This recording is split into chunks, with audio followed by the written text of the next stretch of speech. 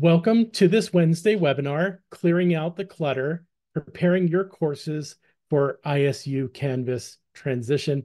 My name is Mark Cooper, and joining me on the call today are Lori Ostel and Kathy Levitt from the ITRC.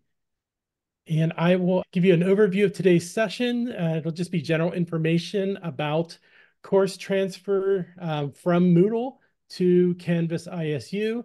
We will talk about the steps that you need to do to get ready to teach in Canvas ISU.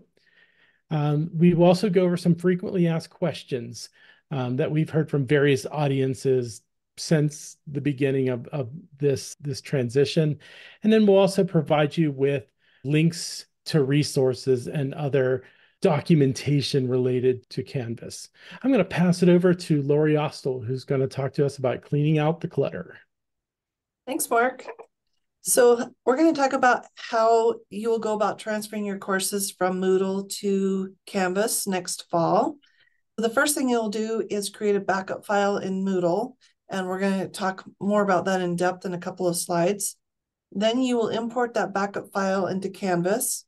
You will carefully review everything in your course to make sure everything came over, determine what you might have to manually do, such as adding quiz questions or things like that. Check that everything works correctly, all of your links and your videos and everything. And then you can also use the student view to see how your students will experience your course. So some things to do before you create your backup, Kathy will talk about. The first thing you want to do is to register for the ISU Canvas Faculty Essentials online. It's an online self-paced course, and you fill out the request form using the link on the screen or in the slideshow. It takes you to the ITRC webpage, and you can fill that out and we'll help you get that set up. Once you request your initial sandbox, you'll be automatically added into the training course. So other things you can do, like today, attend Wednesday webinars every week at 2 p.m. via our Zoom links, or you can watch the recordings later in our training YouTube channel. You can also have your department chair request that the ITRC conduct a department workshop. There are lots more things you can do and information you can request on the Canvas transition website. You will get an email from our Tiger Track system letting you know that your sandbox course has been created, and that will provide a link to the Essentials course and also to your sandbox. So watch for that to come into your inbox. Okay, so step 2, this is the kind of the theme of today's Wednesday webinar, clearing out the clutter. So what you want to do in your Moodle course is work on deleting any unused resources, things that you've been storing there in case you ever need them again, such as files, folders, videos, links. Just make sure you have a clean copy. If you don't want to be making changes to a live Moodle course, you can also ask for a Moodle sandbox course where you can import over the content from like your live course or whatever and make all your changes there. So if you don't want to monkey with something that you're currently using, feel free to go to that form page and request a Moodle sandbox course as well, and we'll get that set up for you. And then you want to delete activities that you're no longer using. If you have assignments, forums, quizzes, those types of things that you were holding in reserve, you can get those cleaned up too. You'll want to look at cleaning up your quiz bank, delete any unused questions or categories. Sometimes when you import a new question bank, when you have a new edition of the book, the old one is still there. And so we could help you get those deleted out. We have student employees that enjoy doing those type of projects for staff. So just let us know and we can help you with that. The reason we want to clear out the clutter, Canvas limits our file size for imports to 500 megabytes. That may seem like a lot, but it's really not, especially if you have a lot of resources in your course. And one of the main things that create a lot of storage issues are videos that you have embedded in your course. And so we're going to get to that next. As Lori talked about, we want to relocate our videos from being stored in Moodle or possibly your Google Drive, and we want to upload them to our new video management solution called Panopto. So it's a place where instructors can record, store, stream, and share video content for educational purposes. Because of our file limit, we are not able to host videos on Canvas, and we need to link them from Panopto. So this also helps you free up space in your personal G Drive. Panopto also provides automatic captioning, so that helps with some of your learners that might need captioning. Behind the scenes, as an instructor, you are able to see viewer statistics and analytics, and then we can embed in those videos some learning engagement tools. And the best part is if your video is a little bit longer, you're not going to get YouTube ads. So you're going to download your videos and save them to a hard drive or a USB. And those videos might be embedded in Moodle as a file. You might have to download them from Moodle, or they might be linked from your G Drive and you'll have to download them from your Google Drive.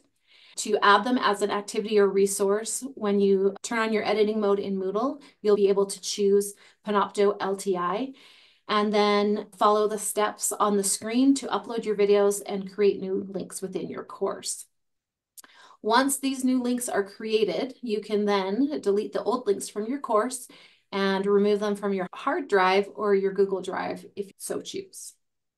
There's some more resources about how to use Panopto. We did do an earlier Wednesday webinar on kind of the basics of Panopto. And so if you're curious, you can feel free to check out that recording. And then we'll be doing another more advanced Panopto later on. Okay, so step 4 is what I touched on earlier, backing up your Moodle course. So the way you do that, if you're not familiar with it, is from within your course. You'll click on the More menu at the very top menu of your course, select Course Reuse, and then from that menu, you'll select Backup. And then you'll just follow the prompts. There'll be some next kind of prompts. You can choose to not bring some things over, or if you just want to do jump to final step, it'll just copy everything over. So you have that flexibility, and it will create a backup file for you. It has the MBZ as a file type, and that can only be opened in Moodle. If you try to open it, you'll just get gobbledygook. So you'll just want to save that. And then once you download that from Moodle onto your computer, you'll be able to see what the file size is. Generally, if you right click on it, it will tell you what the file size is. And yeah, if it's over 500 megabytes, you'll just need to go back and remove more items. You might have to take some items off temporarily and then add them back into Canvas after you've done the backup. There is a document on backing up and restoring a Moodle course. And so feel free to click on that link and it will walk you through those steps. We have beautiful documents with screenshots and everything in them. So feel free to take advantage of that. So we're all ready to frequently asked questions. That was quick. We often get, all of my Moodle activities, resources, and quiz questions import correctly into Canvas. And the answer is about 60% of your items will import without any major problems. However, there are resources and activities that are not going to transfer. The book, glossary, H5P activities, lessons, feedback, choice, workshop, and attendance. That link right there that says Moodle to Canvas document, that gives you more details about what works and what doesn't and what you should do. And so then we do have additional tools that are going to be available in Canvas ISU, such as Design Plus, You Do It Advantage, which is an accessibility checker, atomic assessments, and atomic polls. And we will have more webinars and information about those coming up in the next few months.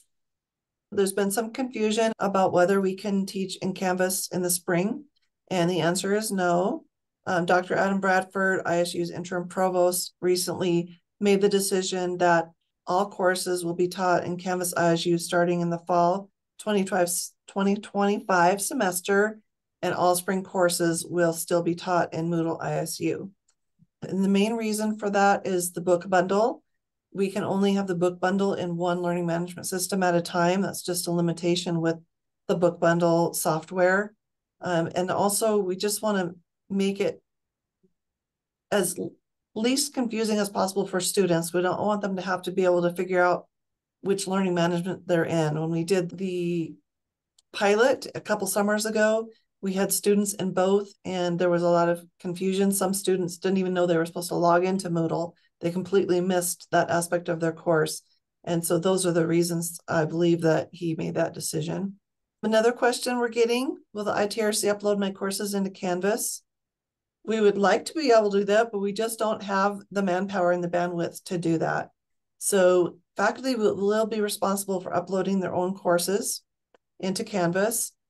However, the ITRC team is here to help with any issues that arise during the transfer.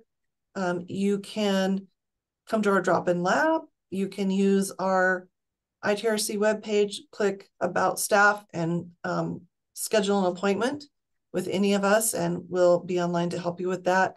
We'll also be having some Curious About Canvas sessions that will be at set times that you can join in. And we also have a Canvas transition webpage. And if you haven't noticed that or gone to that, here's the link. And we are always updating that with the latest information and links and all those types of things. You might want to just bookmark that and keep it handy as we're going through this transition. There are no other questions. I will talk to you about how you can learn more about the Canvas transition. You can learn more about how to take your course from Moodle to Canvas and anything else related to the work that we do in the ITRC simply by accessing the links within this presentation. You can access Tiger Tracks, which are how-to guides at your fingertips where you can learn specific functions. You have access to our Wednesday webinar video library and also access to a schedule of future Wednesday webinars. So please take a look at that and join us. We loved having this nice, huge audience today. You can also meet with us anytime. I'm sure a lot of you do already know this, but you can meet with somebody from the ITRC by sending an email question or a concern. You can give us a call. You can come down and visit us in person at the O'Bowler Library in the basement of that building, or you can schedule an on-demand appointment by Zoom, by phone, or in person with a specific person or somebody who's available during the time slot that you wish to meet. And finally, please be on the lookout for future Wednesday webinars. You can watch for the articles in the Idaho State Today, just like you found this one. You can also check the ISU Canvas Transition website, and we mentioned that earlier as an important resource. That is your one-stop go-to place for everything related to the Canvas transition, and we encourage you to bookmark that as a place that you will go back to, hopefully, quite often. And that's it for today's webinar. We really appreciate you joining us today, and we hope you have a great day. Again, please feel free to reach out to us with any questions regarding your transition to Canvas. Thank you so much.